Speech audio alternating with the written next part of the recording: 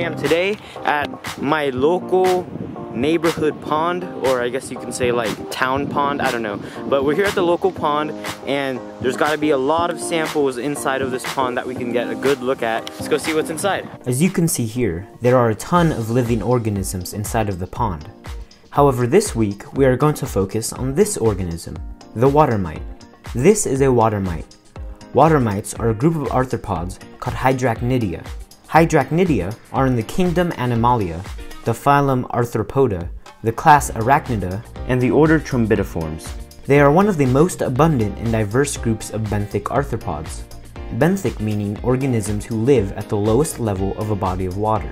There are 6,000 described species from 57 families.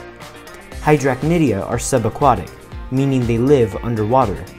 They are found in nearly all freshwater habitats of every continent except Antarctica. Typical habitats include streams and marshes. This specific water mite was found in the pond shown at the beginning of the video. The effects of water mites on other organisms. Water mites are parasitic. However, the larval stage is the only water mite life cycle stage to have parasitic relationships with other organisms.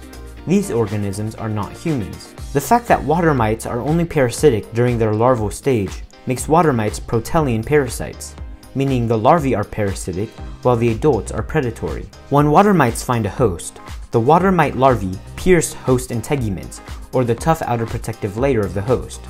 They pierce this integument with their chelicera, or their jaws, and they feed on the hemolymph of the host. Hemolymph is pretty much blood for invertebrates. Common host groups include insects with aquatic or semi-aquatic juvenile stages. This includes Diptera, or true flies. If you have seen my previous video on drainflies, or Clogmia albipunctata, you will know that drainflies have a larval stage which is semi-aquatic. Now that we know that water mites are parasitic in their larval stage, we can talk about their life cycle in general.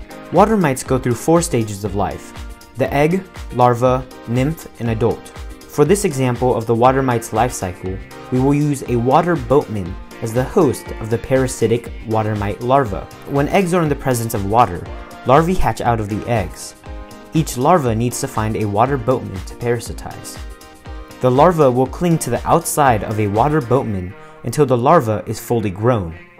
The larva then drops off of the host and turns into a nymph. The nymph is a predator that swims in the water. When the nymph is ready to become an adult, it clings to an underwater plant and changes into its adult form. After finding a mate, the female produces a jelly-like glob of eggs which she attaches to a plant. The cycle then repeats.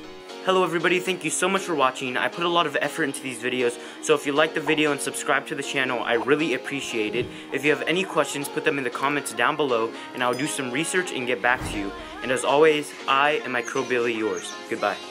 Until the world, I'm gonna sing down under the water. Until the world, I'm gonna sing and